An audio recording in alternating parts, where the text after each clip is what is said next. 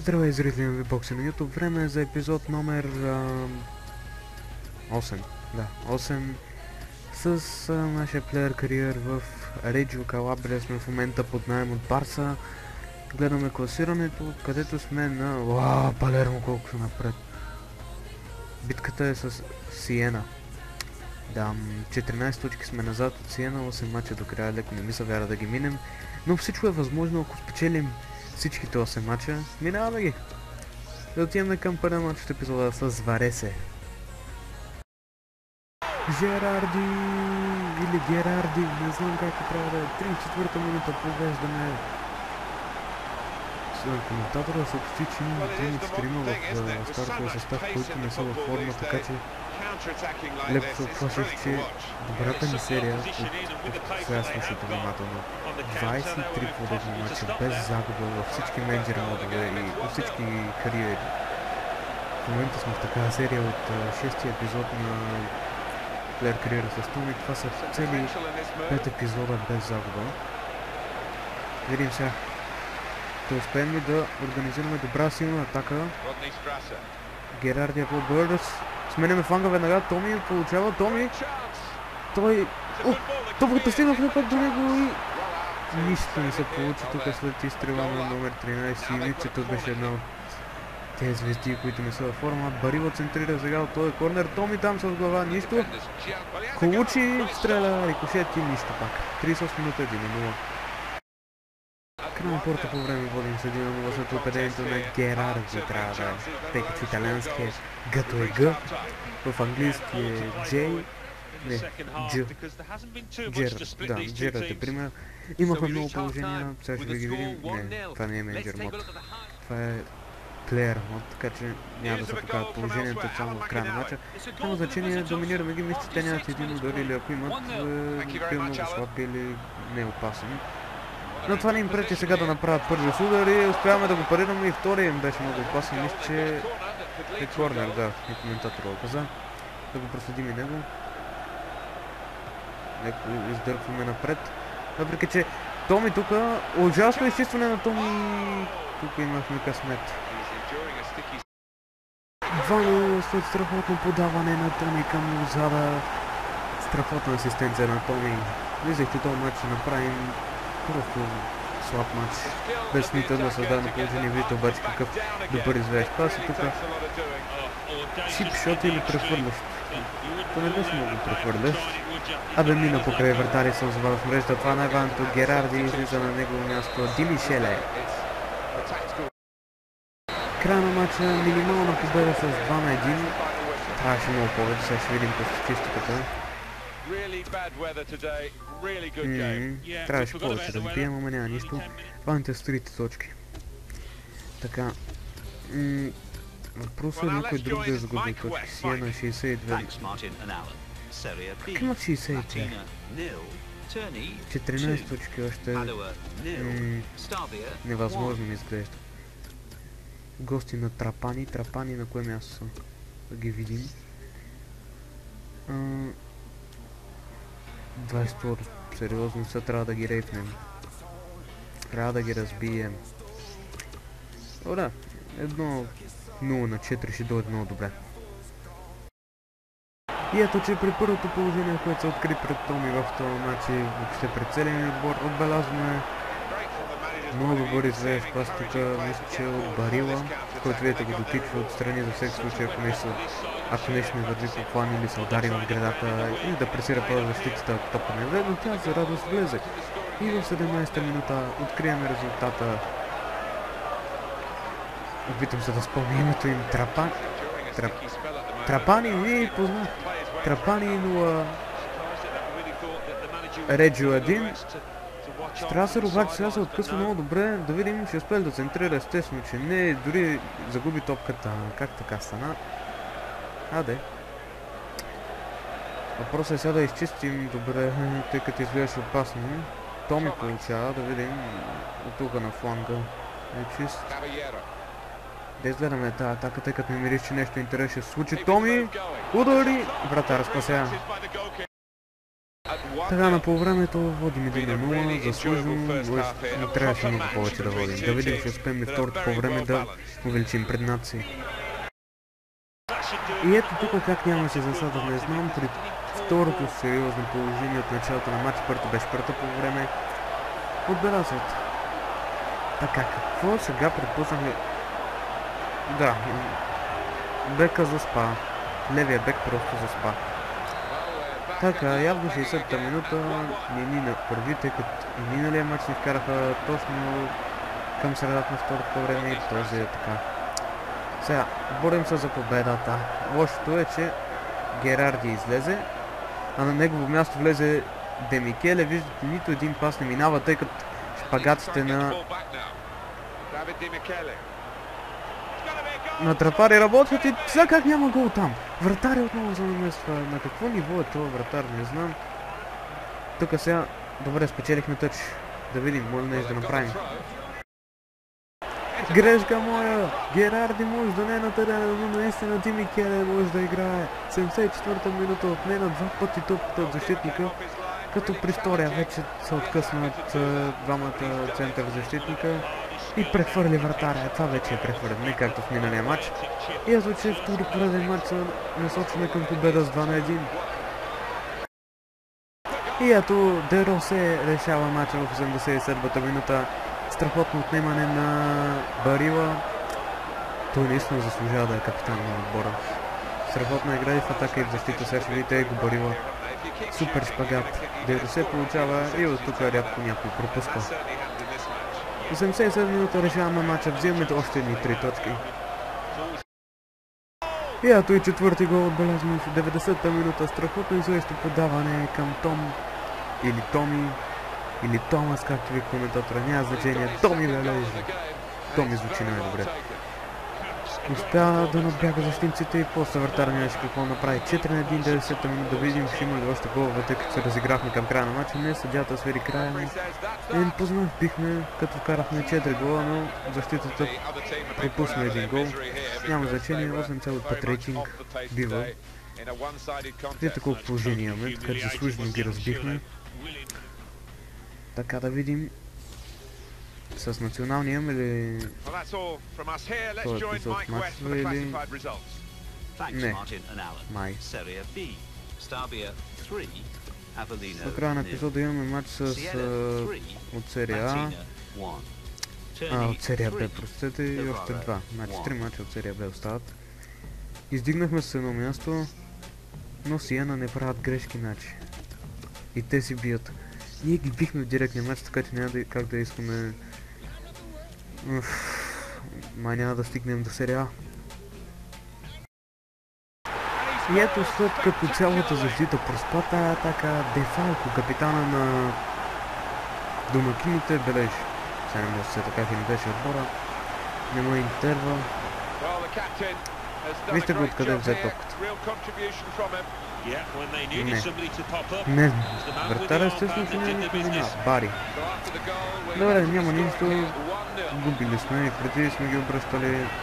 Абе и Хикс е на този терен явно, че е добре, тъй като те са направили Хикс за нашия. Естествено, ние не сме играли, тъй като ние сме тъпне втория полусезон. И ето още преди края на полувремето, Деросе връща едно от попаденията. Всъщност връща попадението 1-1, обърках се колко е резултата. Много добър пас от Томи. Сега не знам дали са бройкат асистенция, тъй като изминя над 30 метра, но не само да се води. Е индивидуален гол. Отраздим до края на полувремето. Изпуснахме 3 положения сега.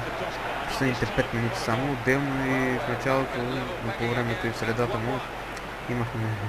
Пак превъзхождахме противника. Общо те с 2 удара. Един от тях се оказа гол. Не се получи това пас към Томи, няма значение. 1-1 на полувремето, както каза коментатора, Дефалко бе точен за Бари, а от нашия отбор се разписа Деросе, виждате тактиката 3-4-2-1. Да видим, ще вземем ли и тук трите точки. И ето какво става в 85-та минута. Томи! Победен гол! Победен гол! Победен гол! Не знам за какво спекева толкова. Страхотна атака. Демикеле топката просто изчистихме, тъй като те напресираха. Демикеле обаче показва уникална скорост и я стигна точно до фактите за изпълнение на негов удар. Томи бележи гола и излиза, няма нищо, Вантович вкарахме гола. Така, 85-та минута. 2-1. Още 3 точки. Край на матча взехме 3 точки от на гостоприемния стадион на Бари, което за мен е повече от победа. Да, една асистенция. Значи ние бяхме замесени двата гола за отбора, което е идеално. Браво. И шесто място издигаме за все повече Сиена. Сиена са направили грешна стъпка, харесва ми. Каква грешна стъпка? Хикс. Няма значение, пак става. Team of the Week сме влезли, няма нищо и Чезена. Те са точно до нас, 8. Така много сме близо, така че тези 3 точки са просто... Не мога да кажа точно колко много ни трябват. Ами всички победи ни трябват сега до края на сезона. И ето отново Томи, 40-та минута, една много дълга атака и в крайна сметка топката се озвава врежда. Страхотно центриране право на главата на Томи, който е отгоре-долу точката за изпълнение на Дуспи с глава прави топката в долния десна го на вратаря трябва да е. От негова гледна точка е десен, да. И така, пак повеждаме. Но по времето водим 1-0 след попадението на Томи, така че последните 3 мача непременно вкарваме. А в последните 6 мача сме замесени във всеки един гол. Не всеки един, поне в един гол. Сета разбрахте, но супер сме в Реджио, да не да купат за винаги. После да си отидем в някой по-голям отбор. Ето виждате много страхотно центриране. Сега ако някой оттам успее да я стреля добре, не пак никой. Сега тук този удар ще е по-силен и как се размина. Това беше много добър удар от Дерусен ли трябвало? Да. Много близко мина. Край на матча задържахме Хикса или по-точно не успяхме да вкарам, задържахме победата, естествено с един гол разлика. По-точно може би не можахме да вкараме повече, виждате колко пропуска направихме. Няма значение, взехме си 3 точки, това е добре. Много рейтинг очаквате нещо. Добре. Срещу Бреша, Терни, Падуа и Авелино, тук да ти играе другия българин. Добре, дай да видим преди матч номер 4 от епизода Бреша. Добре, лошо вторите. До Сиена сме обаче вече само на по-малко от 9 точки. Така че...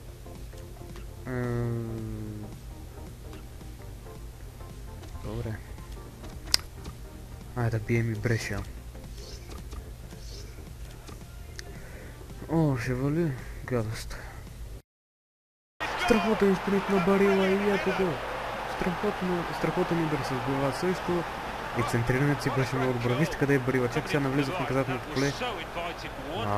Уникална скорост разви. 14-та минута повеждаме на Бреша. 2-0! Томи! Веднага след следващата атака. Страхотна атака просто. Трябва да се проследи цялата, но не може явно ще покажа. Да, но не само това постъпление.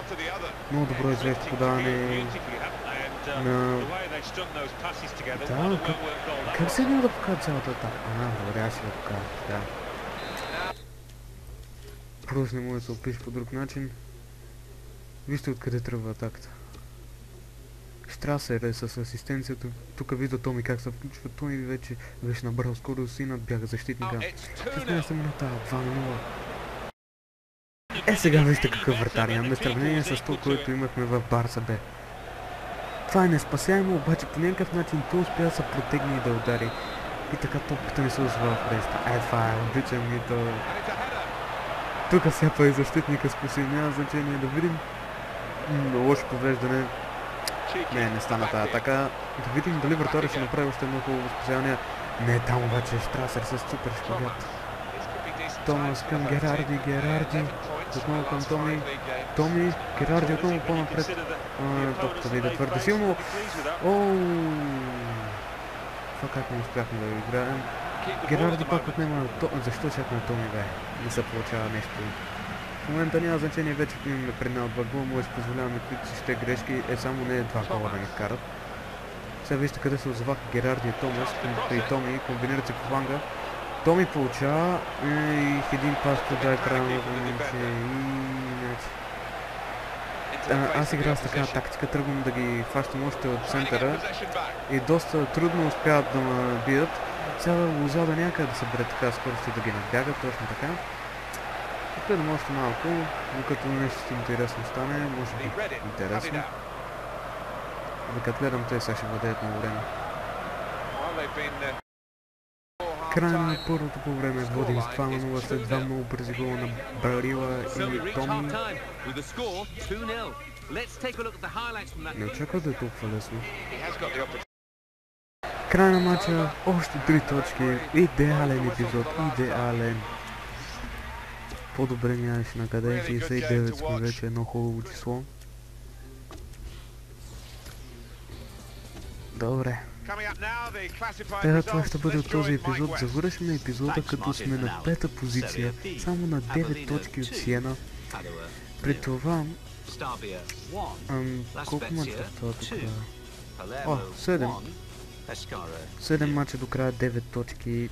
Това да не казвам, че 100% ще ги стигнем. Няма как просто. 7 гола, 4 асистенции имаме с националния отбор от 8 мача. Мисля, че това е за националния. Да видим все пак за серия Б. При голмайсторите ние сме Фишналер е на 25-то място с 11 гола. Мисля, че той е контузен. При асистенциите имаме някакъв Лозада на 23-то с 5. Суки мрежи, Бенаси е на 8 с 9. И това ще е. Не може да отидем все пак в втората дивизия на Испания, Лига Аделанте, да видим там. Там справихме много добре, няма никакво значение, обаче направихме страхотен сезон. Правим страхотен сезон, има още. И дори да не се класираме в серия, мисля, че някой голям отбор от серия вече на забеляза и се надявам или от друго голямо първенство да навземат. Да навземат.